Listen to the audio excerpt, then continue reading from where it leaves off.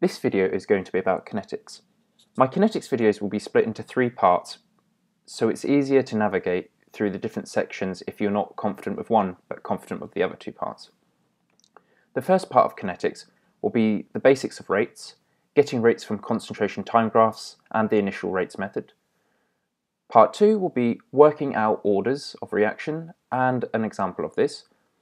Reaction rate concentration graphs of orders, the shapes of them and how to recognize the shape of each one, and the overall order of a reaction. Part 3 will be about the rate constant K. How do we figure out the units of K in each situation, calculating the value of K, how K is affected by temperature, and the Arrhenius equation. Let's start with part 1 then. So part 1 is the basics of kinetics. As we may know, rate of reaction is proportional to the concentration of reactant, shortened to react there. If you don't know, these square brackets stand for concentration, which are given the units moles per dm cubed, standard units for chemistry. So, why is rate proportional to the concentration of reactants? Well, let's say we took a beaker, a big beaker, say a 1 litre beaker, and we only had sort of 50 mils of water in there, and let's say this reaction is going to take place in a solution of water. Now if we added 1 drop of one reactant, 1 drop of the other, and put it into there, simple collision theory states that particles have to hit each other in the correct orientation with the correct energy to actually react with each other. Now if we only have 1 drop of each reactant, it's going to take a while for those particles to actually move, find each other, collide with the correct energy, and react. However, if we added in, say, a big amount, 200 mils of each one, now suddenly we've got a lot of particles. A lot of them have the correct energy, and it's really easy for the particles to find each other because there's so many of them.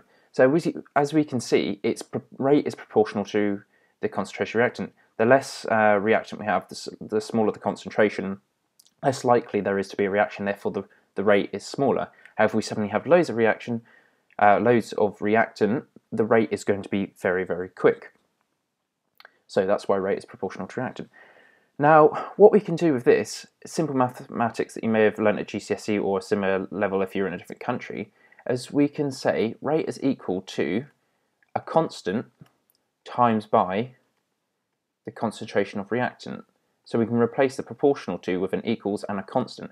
So for example, if we found out the rate was 4 moles per dm cubed per second and the concentration of reactant was 1, well, we know 4 is proportional to 1 because they're both numbers, but 4 doesn't equal 1, does it? So what we need to do is say 4 equals 4 times 1. So in this case, the rate constant K would be 4. So as you may have heard me say, K is the rate constant, which units you will work out individually for each reaction. The concentration of reactants is concentration, which is moles per dm cubed, and the rate is moles per dm cubed per second. So moles per dm cubed per second, and on one of my next slides you'll see why we have seconds to the -1 in a second. One thing I want to point out, now when you have a rate equation like this, rate equals K times the concentration of reactants, if the reactant, let's just randomly take hydrogen for example, and oxygen, now if they were in there, that means hydrogen and oxygen actually take place in the rate determining step of reaction, the slowest step of all the steps in reaction. Now let's look at how we actually get rate from, say, a graph. Now what we can do is we can measure the concentration reactant with respect to time. So at 0 we know how much we put in, as I say, it was like 1 mole per dm cubed.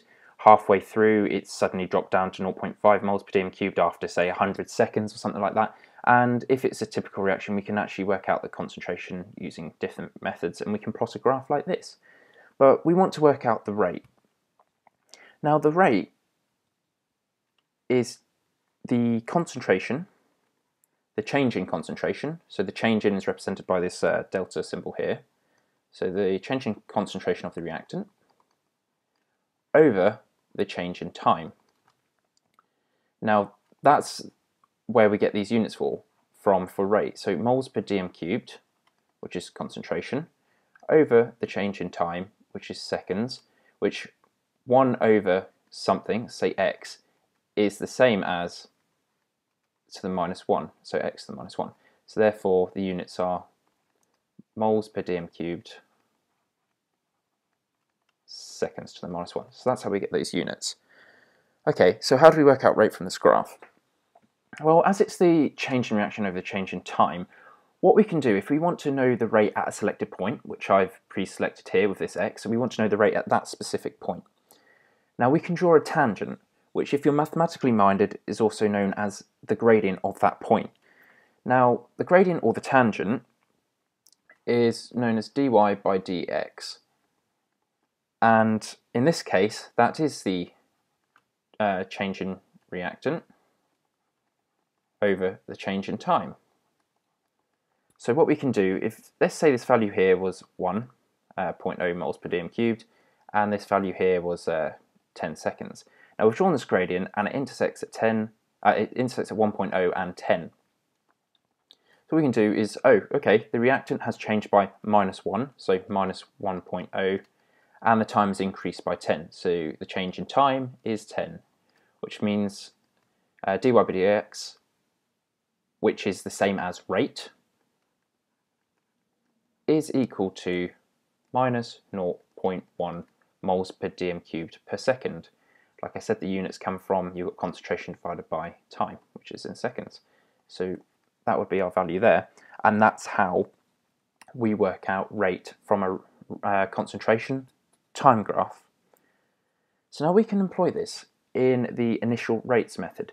So initial rates method is used when the reaction is, say, too quick, as it happens over a few milliseconds and you wouldn't be able to measure it unless you had some fancy lasers and things like that. Or if the reaction is really, really slow, so let's say the reaction took 10 days to take place, you don't want to come back over a 10-day experiment and keep measuring the different concentrations at different times. So what we can actually do is we know the concentration of the reactant that we put in at the start when time is 0 seconds, which is brilliant. So we know that, and what we can do is we can vary it. So we could have the first reaction has a concentration of, say, 1 mole, second reaction a concentration of 2 moles, third reaction 3 moles, so on and so forth. What we can do is we can take at time equals 0 the point, we can do the tangent or the gradient at that particular point, and we can do rate equals the change in the concentration over the change in time. So we draw this tangent, do that. Let's again say this was 1 mole per dm cubed and that was 10 seconds. So we know here the rate is -1 over 10, so therefore the rate is minus 0.1 moles per dm cubed per second. Units are very critical when you're talking about kinetics. So what we can do, we can work out the rate at each concentration. So we get the rate at 1, the rate at 2, rate at 3, and however many points you want to do. And what you can do then is plot it on an initial rate, which this is the initial rate that we've worked out here, against the concentration of reactant, which you know when time is 0 how much reactant you put in. So we worked out rate, we've got reactant, we can plot the points on the graph, and then we'll get a shape out of this. I've just drawn this one here, and this shows the order of the reaction. In this case, a straight line like this shows first order with respect to that reactant. If you watch my next video about orders, you'll see all the different shapes of the graphs for all different orders, and you'll need to know them for typical exams, and also what orders actually are and how to work them out from data given. That's it for this video, just introducing you to the basics of kinetics. Please watch part 2 and part 3 as they talk about orders and the rate constant K and the Arrhenius equation. This is very helpful when you're talking about kinetics. Please share this with your friends at school, or if you know anyone interested in chemistry, please like and subscribe for more videos. Thank you.